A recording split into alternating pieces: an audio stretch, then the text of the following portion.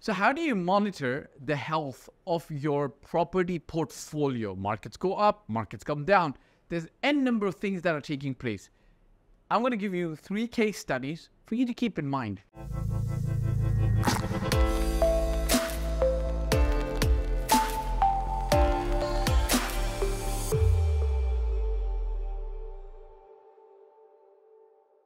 You're looking to build wealth in the Dubai market. There's a link below. Hit it, click it. Let's talk. Fill up the form. Remember to hit the like, subscribe, and bell icon. Show some love in the comment section. Check this out, guys. Have you seen one of those monitors, where you're monitoring a patient and his ECG, and it's like, you never want a flatline. You always want this kind of stuff because that's a healthy heart that's beating, pumping blood all throughout their body. Okay. Your property portfolio is kind of like that. A lot of people come into the real estate environment and think, I'm just going to invest. I'll sleep and I'll just have money rolling in. That's fine. Sometimes it happens like that. But there isn't a lot of things that are passive. You still have to actually keep an eye on the property, keep an eye on where things are going. And I'm going to give you 2 such examples of if you keep an eye on your property, and these are apartment examples, okay? Then you'll know in the Dubai market how things are performing. And I'll give you one example, okay? So this is an example from 2013. So if you know, this is downtown, and at the edge of downtown is something called Old Town, okay? So we'll just call it Old Town, OT. Now downtown, Business Bay, Old Town never had a mosque, never had a masjid. So Imar, in their wisdom, decided to build a mosque right here, okay? So this was a mosque. Now, I'm a Muslim, so I love mosques, I pray, and I'm happy for a mosque to be built so that people who need to pray can go and pray. But you've got to remember one thing, that about 5 times, the call to prayer goes out, which a lot of people love, like Muslims and non-Muslims. They kind of get used to it in Dubai and they start liking it. However, for some people who are new to Dubai, the call to prayer might not understand it. Like, why are you calling out to prayer 5 times a day, right? So for new investors, it might be an anomaly. They might think like, maybe we want to avoid being near to a mosque. They might feel that they or their tenants might get disturbed, right? For a lot of people, it's just business as usual. Now, what ends up happening is, for one of our clients, he had an apartment right here, okay, right here.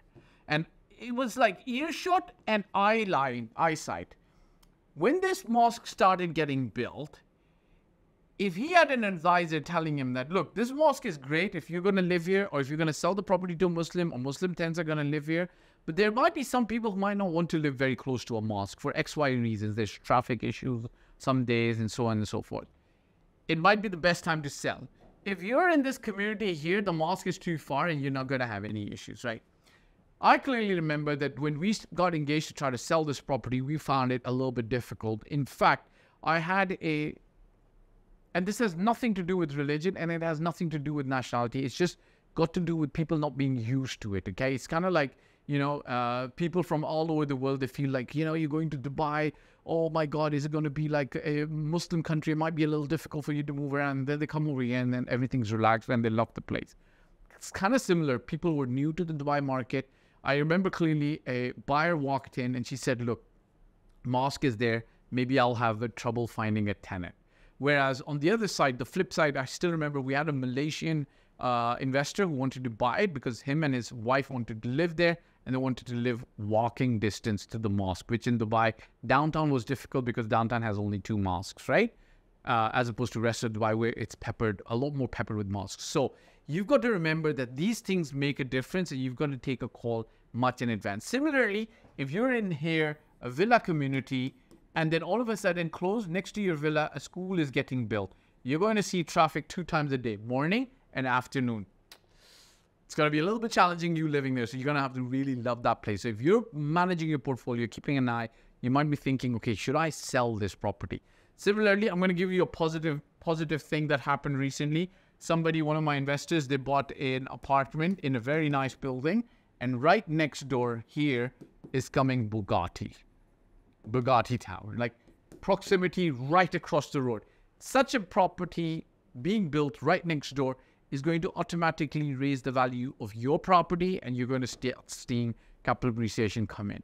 So the point of this video is to keep an eye, keep your finger on the pulse. You know how they say that's the pulse? Keep your finger on the pulse.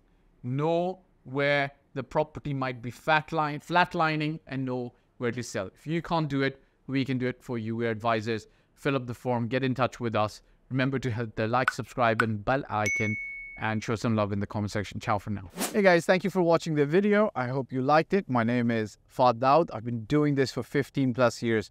I started in Toronto, Canada in 2006, and since 2007, I've been based in Dubai and doing real estate in Dubai. Look, if you're looking to work with me, there's a form below and my mobile number. I do paid consulting. You can also get help from my team for services.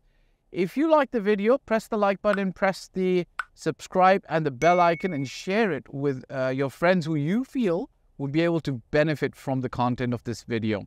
Last but not the least, I'll repeat, me and my team's role is always going to be to help and select the best property for you.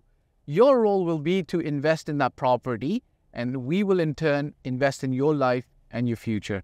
Bye for now.